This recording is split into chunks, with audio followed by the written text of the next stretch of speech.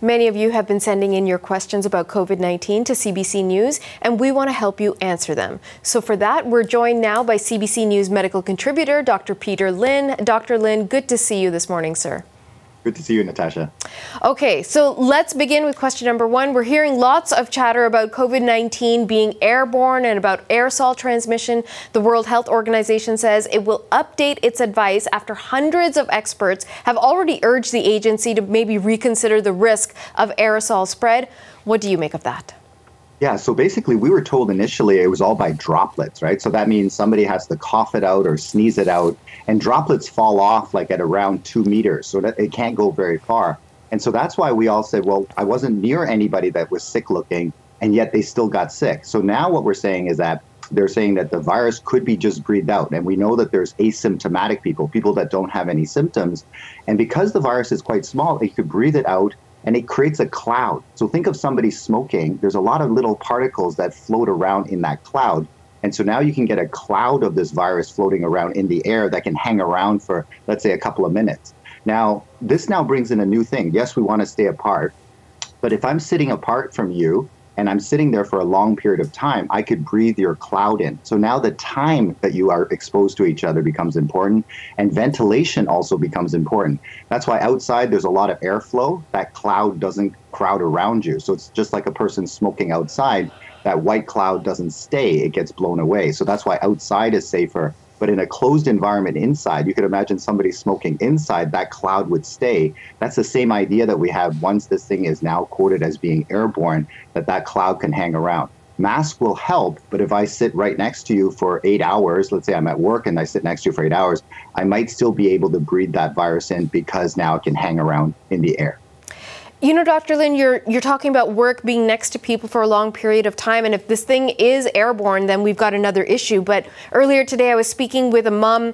They're going to a rally. They want schools to reopen. They want their kids to go back having that structure, which naturally lots of people can understand. People want to go back to university and colleges. But if it's possibly moving through the ventilation systems, through air conditioning, closed spaces not so good, then is this perhaps going to be an even bigger problem when we hit the fall? Yes, and that's why it's good that they're making these the recommendations now, because now that it's airborne, we have to think about different things. Yes, we want the students to be apart, but now we're talking about the timing. Should we be keeping them together for 6 hours at a time? In other words, the duration of time is important. And as you were saying, the airflow. So it's not so much that it's going to be found every little space in the duct area, but what about if we have these window air conditioner units in some of the older schools where they're blowing the wind across horizontally? So now you could pass the virus from one child to the next if we're blowing horizontally. And there was a case in China where it was in a restaurant. The person that was sick was at one table near the air conditioning unit, and the other person sitting at another table almost like 5 meters away got sick because the airflow pushed that virus across. So now that it's airborne, we now have to think about airflow within the classroom, for example. So yes, the students are going to be apart, but now we have to think about how long they should be hanging together. And number two is, how do we get the airflow so that it's either going up or down, but not across people's faces, so that way we don't pass the virus from one person to another. Okay. Let's stick with the school subject, because we have a question from one of our viewers, Amanda, and she wants to know, if schools in Ontario reopen in September, there are sure to be new coronavirus cases cropping up. If a child or teacher tests positive, what does that mean for the families of all the other children in that class? Yeah, good question, because this is where contact tracing is going to be like on super alert. So basically, if one child has it, let's say, then it's all the students around that particular child, who are their friends that he hangs around with or she hangs around with, and then those families would be contacted. And so public health is going to be very vigilant in terms of contact tracing to make sure that they contain it. So there will be some pop-ups of these hotspots, and therefore we have to make sure and teach your children about physical distancing and everything else. And I think those things are also important. But definitely there will be cases, but public health will do the contact tracing just like they do right now, but it'll be within the school system that they're going to contact people that then will isolate or get tested, and probably both things will happen as well. You know, Dr. Lin, during the commercial break, you and I were talking about how we're learning as we go, and previously we thought it was just air droplets, now potentially it's aerosol. Before it was, you don't need to wear a mask. No, now definitely everybody wear a mask. And I wonder, So far, the common knowledge has been that it doesn't really hurt children that much. What are we going to do if in a few months we realize, oh, the way it impacts children is that it's way down the line? Do we know enough at this stage to be telling children, yes, go back to school? Yeah, so that's the concern. But on the other hand, we do want to have children going back to school in terms of structure. It allows the parents to get back to work. So we do want to get people back to school. The key thing is, how do we make it safely? Just because they're lower risk of dying, it doesn't mean that kids have not died or had complications. They're just at lower risk of it compared to, let's say, a senior person.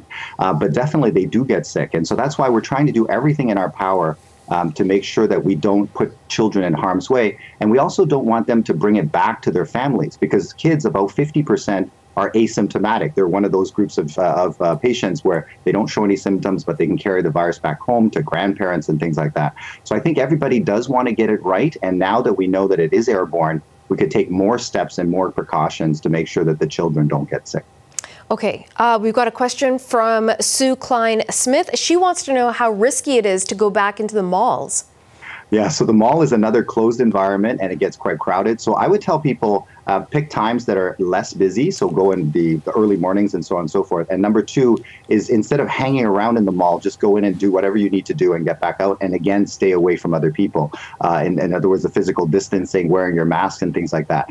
I think the highest risk, as we saw in the United States, would be a bar or a nightclub, for example, where people are very close to each other. They've got their masks off because they're either eating or drinking, and there's a lot of loud talking, right? Because there's a lot of music and things like that, and so therefore the loud talking, and then perhaps with alcohol, people forget about the physical distancing. So that would be the highest risk. But in a mall, at least you can control timing and the crowds that you're going around, and that would be very helpful for you to go there. Oh my gosh, loud talking. I didn't even think about that. And I'm such a loud talker. Okay, and so we've got one more viewer question, Dr. Lin. This one comes from Christina. She wants to know about how safe it is to ride elevators in a city like Toronto. Yeah, it's tough. So elevator is another closed environment, so therefore they limit the number of people going up and down, so be patient. And number two is we tell people to face away from each other. So in other words, don't breathe the same cloud that the other person is doing. Everybody will have masks on. The mask will decrease the cloud. So in other words, you can't get the virus as far out because the wind power is stopped by the mask. And then one thing I've told people is just hold your breath. I know this sounds silly, but just hold your breath because when you don't breathe in, then the virus can't come into your body. So if it's a very long elevator ride, just breathe slower. So instead of taking 30 breaths, just take 3 breaths, and then that way your chances of breathing it in is smaller. And that's the same thing I tell people in closed environments. Like, let's say you're going to the bathroom and there's only one hallway and somebody's coming towards you, then just hold your breath for those 5 seconds as you cross, and that way the virus is not moving at that time, so you can't breathe it in. So if you get into a close environment, just hold your breath. That way you cannot breathe in the virus. I don't have a scientific paper to prove that, but it's just something easy that we can all do. And then that way we don't freak out when we see somebody walking down the hall towards us. Okay, I'm just going to stay home. Dr. Lin, thank you so much, sir. Always good to chat with you. Thanks, Natasha. Dr. Peter Lin is CBC News' medical contributor.